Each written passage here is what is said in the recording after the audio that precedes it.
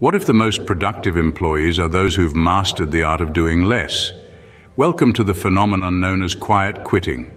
This is not about resignation letters or dramatic exit interviews. Instead, it's a subtle shift in attitude and behavior seen in employees across the globe, a silent rebellion against the status quo.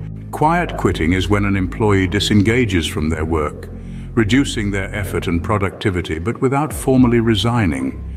They remain in their roles, but their motivation, enthusiasm, and commitment take a back seat.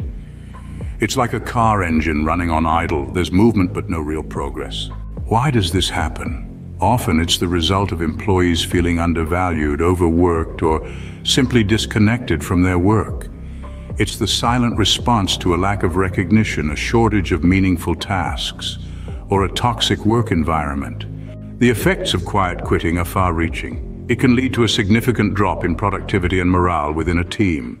The quality of work may decline and the overall company performance can suffer. It's like a slow leak, difficult to detect, but over time the impact can be devastating. But what does this mean for the future of work?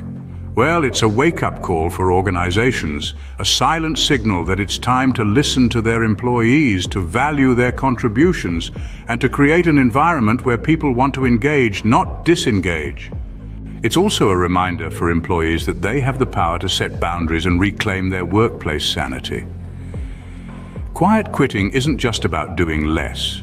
It's about demanding more recognition, more meaningful work, and more respect. In conclusion, quiet quitting is a silent epidemic in our workplaces. It's a response to overwork and undervaluation, a symptom of a deeper issue within our work culture. Its effects are subtle but significant, impacting productivity and morale. But it's also a call to action. For organizations, it's a prompt to listen, value, and engage their employees. For individuals, it's a reminder of their power to set boundaries and demand better. Quiet quitting isn't just a trend.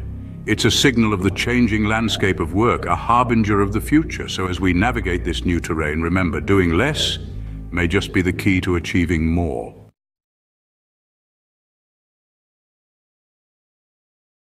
Ever feel like you're just faking it at work? Well, you're not alone. Let's talk about quiet quitting, the hidden epidemic in workplaces. It's not just a Gen Z fad, it's a trend that's shaking up the corporate world. Join the conversation and find out the truth behind why employees are setting boundaries and reclaiming their sanity. It's time to thrive in the new work landscape. Are you ready to join the revolution? Let's do this.